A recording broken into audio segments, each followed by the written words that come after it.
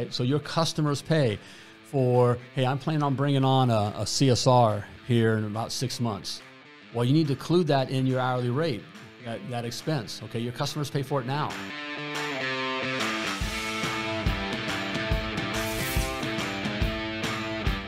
Hey, plumbing pros, welcome to the 434th episode of Potty Talk. Hey, I'm your host, Richard Bainey, the $1 Million Pro.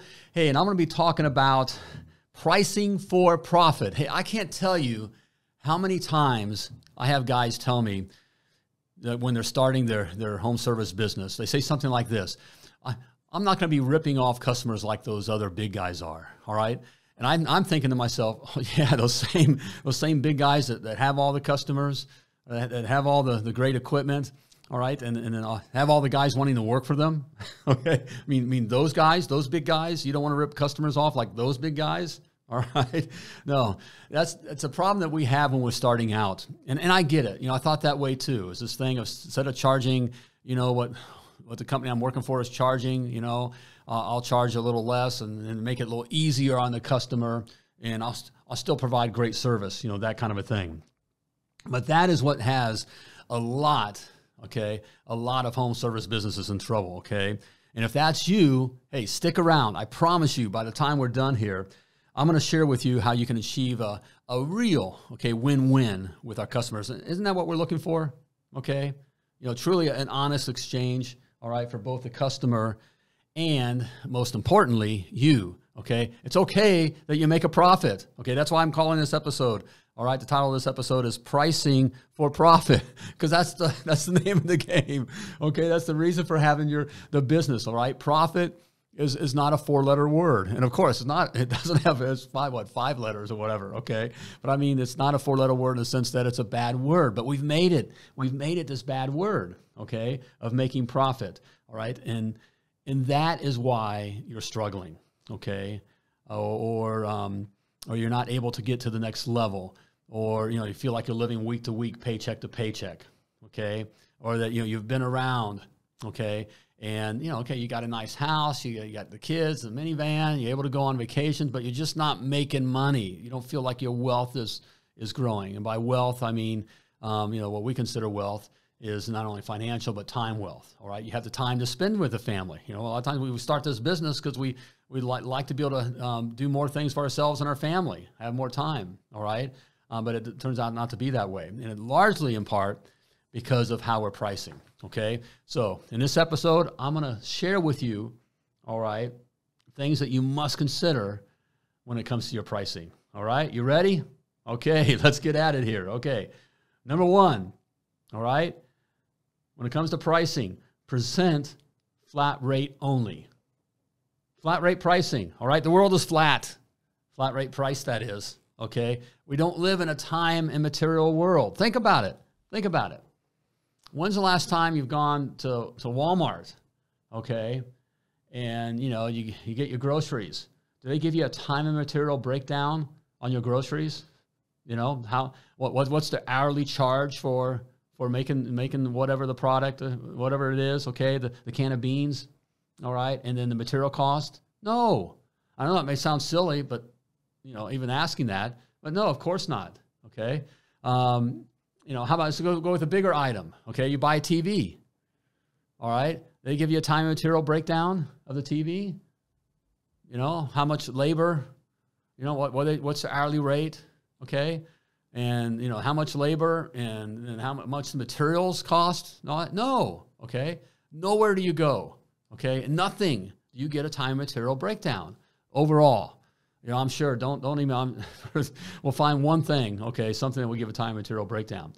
The point I'm trying to make is, it's not our common customer experience, customer buying experience, okay? It's all flat rate, meaning that when we get that TV, you know, it's $349, okay, whatever, all right? There's a flat rate price, okay? We live in that kind of world. Even in the auto industry, you know, that's why I got to admit, you know, we love, what's CarMax, okay? We got our kids, and even some of our cars, CarMax. We just love, the reason CarMax is done better as a car sales, and car sales, All right. They're like number 1 and 2 annually in the amount of cars sold. Okay. CarMax. And I believe a large reason why it is, and they are, is because it's that, flat rate pricing. It's just that one sticker. There's not the haggling. The price is what it is. Okay. That's the price. All right. And then I know in the cars, you can see where, they kind of break it down, kind of what's included, but those are more the idea of features, they're selling features. Okay. Or let you know what features the car has. All right. But it's not broken down in time and material. We just aren't used to that. Okay. You need to present in the same manner.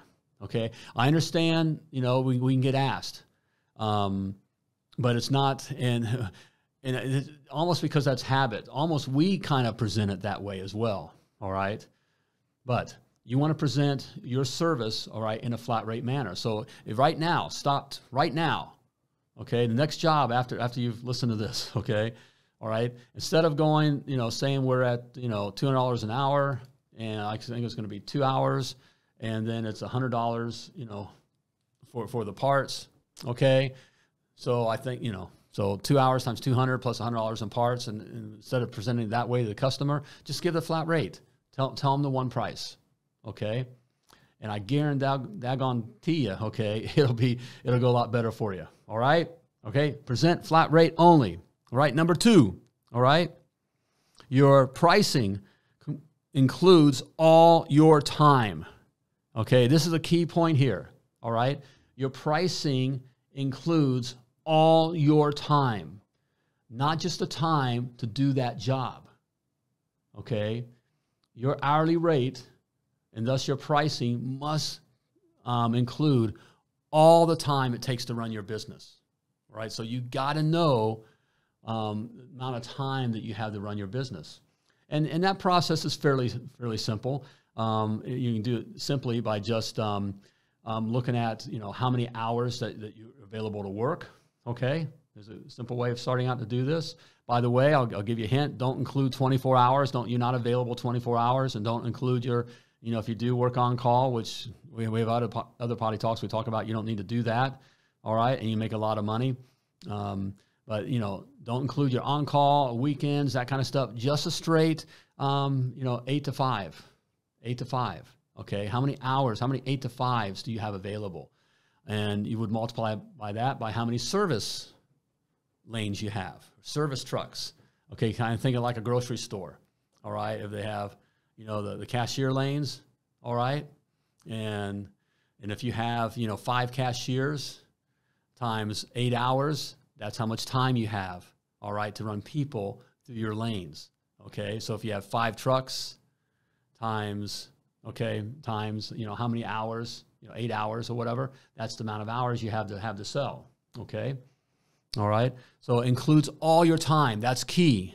All right, I could go off the deep end here, and we don't have the time in this podcast, but that is vital, okay?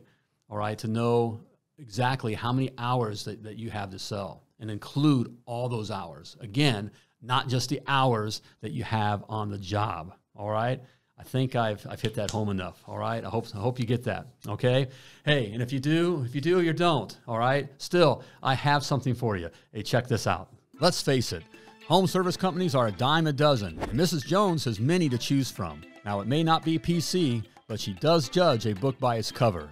That's why there's KickCharge, the industry's leading and most awarded branding and truck wrap design agency who has been instrumental in getting home service providers noticed for over 20 years. And right now, KickCharge is offering a $500 rebate to all Potty Talk listeners. To get more information, go to milliondollarpro.com/KickCharge and start getting noticed today. All right, welcome back. Okay, we're talking about pricing for profit. Pricing for profit. All right, and of course that's our intent, right? That's our intent. That's why we started our businesses. Okay, we believe we're pricing for profit, but sadly we don't. Okay, we don't, and in the way we go about it, we don't. Okay, we set ourselves up to be nickel and dimed, and to be not make the amount of money, okay, that we deserve or need. Okay, at a minimum. Okay. All right, and we start off by presenting in flat rate only, okay? Present your pricing flat rate. We're a flat rate world, okay? The world is flat rate, okay? Number 2, include all your time, okay? Not just time on the job, but all your time, Okay, you got to figure out how much time it is that you have to sell. All right, and you need to charge for that. Okay, and then finally, okay, all right, I want you to hear me on this. Finally, the customer pays for everything. Okay, well, of course they do. Well, sadly, we don't treat our businesses like that. Okay, the customer pays for everything. Okay, and we start with yourself. All right, this business is for you. Okay, I know not talking about just charging. Okay, like you're still in the truck, so there's a tech pay. You're behaving as a tech, but you also, the customer needs to pay you as the CEO of the business. Okay, you'd have to pay someone to run the business and do all these things. Okay, all right, you have to have that first. Okay, so the customer pays you, so you need to have that included in your price. All right, hey, a lot of times, that's where we get stuck a lot of times. Okay, or it gets really, really hard, especially when we're starting out. We don't pay ourselves. Okay, and that's just that's just downhill to bankruptcy right there. Okay, it's easier. We at least got to pay ourselves. Okay, before we pay the supply house. Okay, and those kinds of things. And if we don't pay ourselves, then what happens is we get behind personally. Okay, we just start going down, down, down, down, down. It's much easier, all right, to be paying ourselves and kind of staying on top of our personal stuff. Okay, and then having to deal with the business stuff and having to deal with the supply house and saying, I'll be able to get you $100 next week, and work with it that way. It's not fun. I'm not saying it's fun, but that is a reality sometimes. When we're starting out, but we got to pay ourselves first. All right, paying ourselves first, paying yourself first gives you the motivation and the energy. Okay, and it's less pain when at home, and the home bills and stuff are more on top of and taken care of better than the business. The business can limp through. Okay, and you can struggle with that, and you will. Okay, it's just the reality. Okay, but you want to pay yourself first. All right, customer pays you first. All right, the customer also, all right, pays for your growth expenses. Big corporations call this research and development, okay, R&D, all right. I like to tell, for those that have been listening and know me for some time here, they know that I'm my drug of choice is Taco Bell. It's the thing, okay. I love me some Taco Bell, and so hey, when I buy my Taco Bell. Okay, part of what I'm paying for is research, R&D, research and development on new meals, new products, and new stuff to sell me. Okay, I'm paying for that. Okay, and everything that we buy. Okay, part of what we're paying for is their ability to grow next year in one way or another. Okay, you've got to do the same. Your customers pay for the same. All right, so your customers pay for, hey, I'm planning on bringing on a CSR here in about 6 months. Well, you need to include that in your hourly rate, that expense. Okay, your customers pay for it now. Okay, you don't wait until you get there or you think you have enough profit to pay for it. Okay, your customers pay for that now. Okay, you're saving up to buy that piece of equipment. Okay, you want to buy that camera. And to be able to put the money aside, to buy that, okay. Even on that note, that is something that still feels fair enough to finance. Okay, that's good credit, okay, or good debt rather to have, okay, on a piece of equipment that makes you money, okay. But you could get that, and your customer's paying for that bill, okay, that monthly expense. Or if you finance it, if you're looking to save the money for it or whatever, I want to have that. I want to have that camera, that mainline camera, in 6 months. So what's it take to have that money to be able to buy that in 6 months, cash? Okay. Well, you include that in your hourly rate. Your customer pays for that now, whatever that savings is to be able to buy that piece of equipment. That doesn't come out of profits. Okay. All right. That's a different conversation. Okay. Tax conversation. All right. But we're talking about growth here. All right. Your customers pay for growth. All right. Okay, customer pays for everything. Your customer pays for the discounts. Okay, so the couponing. When you see people now, our family, we're never much of a coupon people. Okay, we've gone through periods, you know, when we're starting out and didn't have any money. I think, you know, the lovely Lord did do some couponing. Okay, on the whole, we're not a coupon family. So what that means, though, still is, even though I'm not using coupons, we're not using coupons at the store. Okay, when I'm buying the products, okay, the grocery store, I'm paying for those discounts that other people are getting. Okay, the other people are using the coupons. That 15 cents or 50 cents or whatever that is, whatever that expense is on that discount, is not taken out of their profit. Okay, it's added into the cost of that product. So we all pay for that. We all pay for that. Now notice how that expense is built into there, but not all of us take advantage of that coupon. Okay, so they're actually making money off those discounts. So the discount psychologically helps those customers who need that kind of, you know, that kind of help. Okay, and then for those that don't really, you know, just go ahead and get it or don't work with that, they actually make more money off of us. You see what I'm saying? You need to do the same thing. So you may offer, you know, a 10% senior discount, all right? But not all your customers are seniors, but all your customers will pay for that discount because you will add it into your hourly rate, okay? Your customers pay for everything, all right? In fact, that's one major takeaway, okay? If you take away nothing else here from our conversation here, all right, that's a major one right there. If you can grasp that, all right, and really come to understand that and believe that your customer pays for everything, everything will become much clearer, okay? All right, there we go, okay?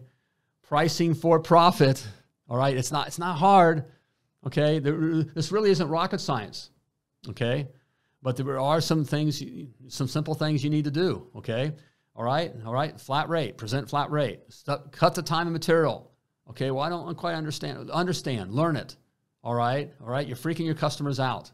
All right, and you're hurting yourself as well. Okay, all right, your prices. Okay, include all your time. You got to know all the time that it takes to run your business and the time you have to sell. Okay, all right, your customers pay for all that time. All right, customers pay for everything, including all your time. Okay, and then finally, okay, just that, your customers pay for everything. All right, okay, yeah, I can't stress that enough. They pay for everything, whatever it is, whatever you think about. There's a pay for the new, you know, deck on it, the paper towels. I'm trying to find something silly. Yes, the customers pay for that. Okay. There's a customers pay for cleaning our offices. Yes, customers pay for that. Okay. On that note, your customers could pay so that you can work and run the business, and maybe you're having someone clean your home. Your customers pay for that. Okay. Your customers pay for everything. Okay. Can't stress it enough. All right. And a bonus point here. Okay. Also, your customers pay for all your profit. And on the profit note, this is that sticky side. We think there's, you know, profit for a sad reason, for some sad reason, has become a negative thing. Just like when I started the podcast here, when I talked about what I've heard so many guys say, I'm not going to rip customers off like that company or this company. The idea of ripping the people off is that it costs, you know, it sounds expensive. Well, good service, all right, is expensive. Okay, it costs to run a good service company. Okay, but the idea that we're charging that is somehow bad, or that the company's making money is bad. All right, if you feel that making money is bad, all right, stop your business and go work for less money for someone else. Okay, and be a good, you know, craftsman at your trade. Okay, and decide that you don't want to make money or, you know, want extra things for your family or anything like that. Okay, just go work for someone. All right, you got to cut the thing where profit is bad. And there's no law on profit. Profit can be whatever you want to make, okay? And profit is just that. It's profit, okay? First of all, profit's the reason that the business exists, by the way. For profit, as a business, it's profit, okay? You may have a plumbing business, and we're providing a plumbing service. That's what we do. But the reason the plumbing business exists is to make money, not just to pass money through, but to make money and to pool money, all right? To make baby monies, to be fruitful and multiply, okay? That's why the business exists, Okay? So you got to make a profit, first of all. And the profit can be whatever, a percentage. There's no law on the percentage. There isn't a right percentage of profit. Now, I can tell you that every service company should be making at least 10% net profit, okay, when everything's taken care of. That's a healthy service company, at least 10%. Now, we have them come through, with our training at Success Academy, all right, and as we get these, companies from being one truck to multi-truck, multi-million-dollar, home service businesses, we get to where we want them to be profitable about 30%, okay? So, that's our goal there. But that comes through systemization, okay, where you can produce that, which is good, okay? All right, but you want to be at least 10%. But there's no law on how much profit you can make, okay? So profit is good, all right? It's the reason why you're in business. So there you go, all right? Hey, and on that, I mentioned here, I have something for you that I want to give you here. Look, if you want to learn more about the right kind of pricing and go deeper into these kinds of things, okay, and other aspects of your business, okay, the right kind of marketing, where do I market it, who do I market to, how do I attract and hire the best guys, okay, how do I systemize things, okay, so that it can run on its own, all right, so how do I create this, basically, this money machine, how you can do that? If that's something you want to do, all right, hey, I have the Success Academy for you, and I want to give you a 14-day free trial, okay? So there's no catch here, okay? 14-day free trial, all right, to check it out, all right, okay? You get in there, you can look around, go to milliondollarpro.com/success, all right, to learn more, okay? But just go ahead, and there you can grab a 14-day free trial, grab your 14-day free trial, and just get after it, okay? Go for it. Grab it. All right, I have that there for you. Okay, there we go. Pricing for profit. All right, do it. Okay. Hey, before I let you go, as always, I want to remind you that you were purposefully and wonderfully created, and you were created to do great things. So get out there. Be dangerous.